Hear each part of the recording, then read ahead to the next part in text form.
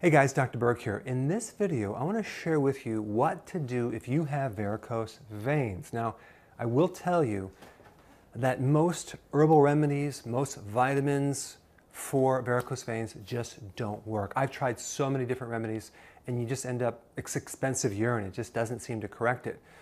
I'm going to show you what does correct it, but let's just first explain what the veins do. Now, veins carry blood from your extremities, your fingers and your toes, all the way back up to the heart, okay?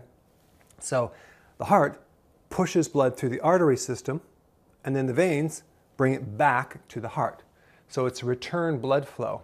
And one of the biggest differentiation from arteries to veins is veins don't have the assistance of the heart as a pump, okay? So arteries can just allow the heart to pump blood through the body, but veins need your muscles to contract to push the blood back to the heart.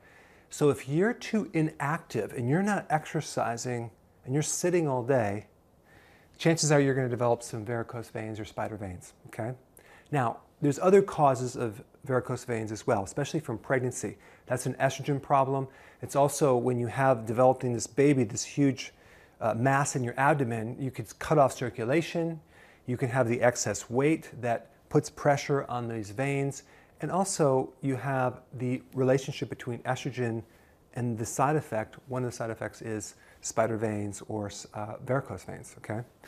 So that could be a situation too. So really the solution is to get out there and start exercising, okay? It's as simple as that. You want to start doing walking, workouts on a consistent basis. Now, depending how bad the problem is, like some people have really bad varicosities or varicose veins that they might need to have those removed, okay? Because you have other veins that can take up the slack. But if it's a medium problem or it's an easier issue, exercise should handle it, but it takes like a year to 2 years to correct that. It's not going to happen overnight. So that's one thing. Now, for spider veins, that's a little bit different. You want to do the same thing, but one of the interesting things nutritionally that will cause a spider vein is excessive vitamin C. Now, I'm not talking about the food-based vitamin C. I'm talking about excessive ascorbic acid, which is synthetic vitamin C.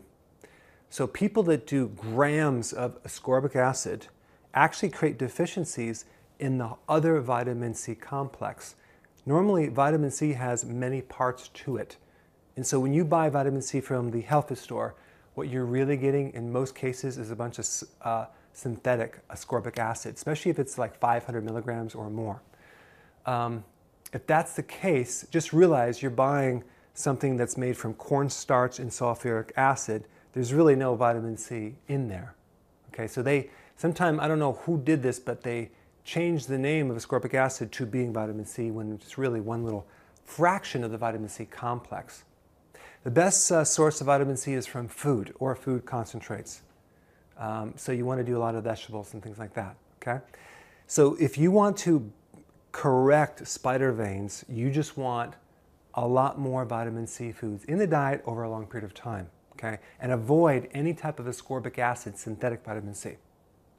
So what's your next step? Get out there, start walking, start exercising on a regular basis, and that will correct the pooling of the varicose veins. A normal vein, you have this straight shot, the blood returns back to the heart.